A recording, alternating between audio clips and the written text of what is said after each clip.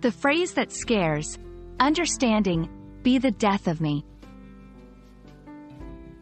Hello, everyone. Welcome back to our channel, where we dive into the fascinating world of the English language.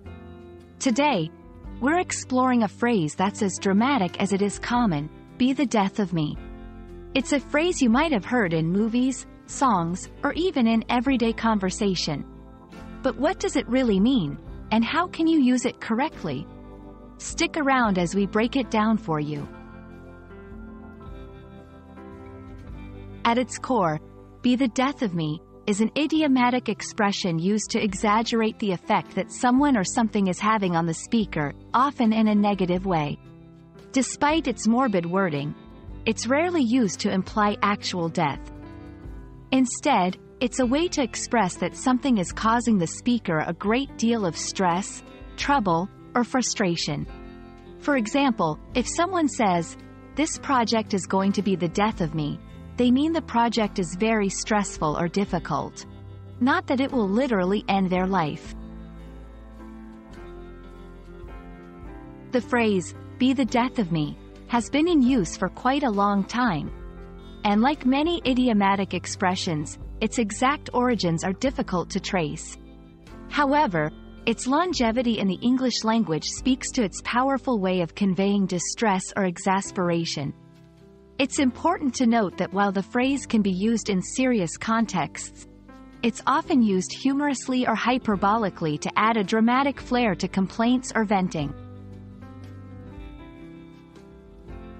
Let's see how this phrase can be used in various contexts. 1. Personal challenges. Trying to juggle work, study, and personal life is going to be the death of me. 2. Frustrating situations. My computer crashed again. It's going to be the death of me. 3. Endearing exasperation. Often used in a more light-hearted, affectionate context.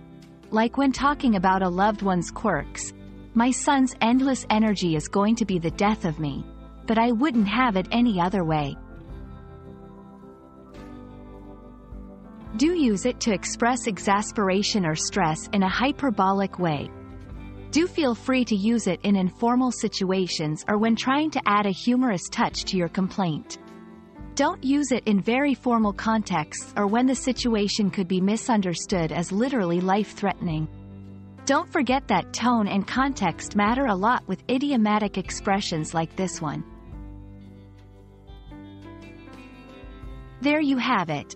A closer look at the phrase, "be the death of me." We hope this exploration helps you understand and use this expression more confidently in your English conversations. It's a great example of the language's rich idiomatic tapestry and a fun way to express frustration or stress. Thanks for watching, and we hope this video has been enlightening. Until next time, keep learning and exploring the depths of the English language.